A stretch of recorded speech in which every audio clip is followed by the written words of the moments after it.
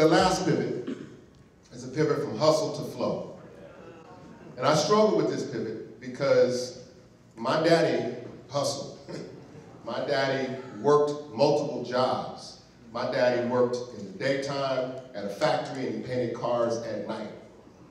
He hustled to put money on the table. But I'm not talking about that type of hustle. This is the idea that we live in this society, this capitalist society that tells us that a human being is valued by what a human being can earn or produce.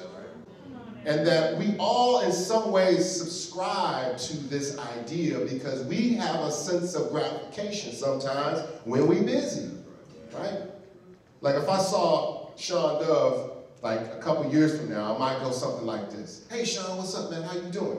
Man, I'm doing good. I'm doing good. Like, I got this new position at this new foundation, and I'm also a coach here, and I'm getting my real estate license too, and I'm doing another book, and it would be like, man, I'm so busy, and I would do the same. Well, you know what, man, I'm doing this. We would also have an exchange of how busy our lives are, because what that signals is that I matter. We believe when we're busy, we matter more. Imagine someone saying, you hadn't seen her in a long time, girl, how you doing? And she says, I'm doing great. I'm not doing much at all these days. In fact, girl, I'm gonna leave this grocery store and I'm gonna go take a nap. Right? Y'all probably be like, okay. Right? This society has conditioned us that when we're busy, we matter. Now this is unique to this society, Western society. In this context called North America is a very unique condition that we have digested, and it has in many ways become toxic to our well-being. We eat it, small doses of it every day, this notion of busyness.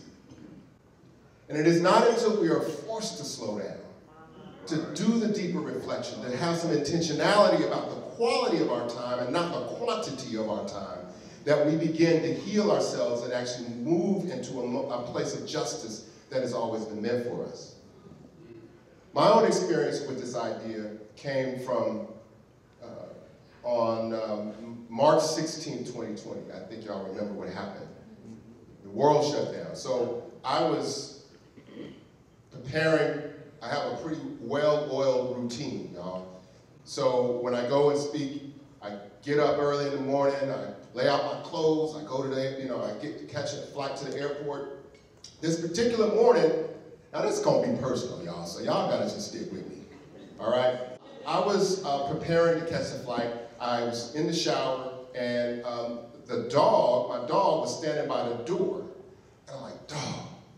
So I jumped out of the shower, and as I stepped down, I slipped, and I fell on a corner of the step.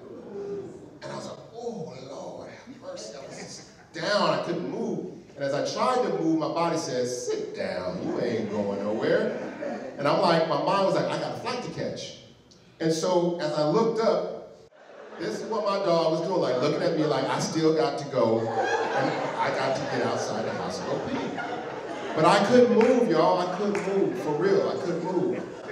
So I didn't know what I was going to do. So somehow it took me 20 minutes to crawl to my side of my bed, and I got my phone, and it was just like 6 in the morning. I called my wife, and she said, what's wrong, baby? And I was like, I can't move.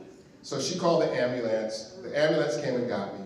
They took me to the hospital, and they did x-rays. They saw that I had fractured 3 ribs and cracked my vertebrae in the back. And the doctor said, you ain't going nowhere for weeks. So I got home and realized that y'all wasn't going nowhere either. It was the same time we shut down. We were stuck home together. But during that time, we were all forced to reconcile with time. We were all forced to slow down and to determine what was really important in our lives. Some of us started to bake again. Some of us started to read. Some of us started to play the guitar. Some of us started to redecorate the house. Whatever it is you did, your relationship with time changed. Now the challenge is now. The lesson that you learned during COVID, did you keep that lesson of how we can renegotiate our relationship with time and use time for our own health and benefit so that we can actually make space for justice in our lives and justice in our communities?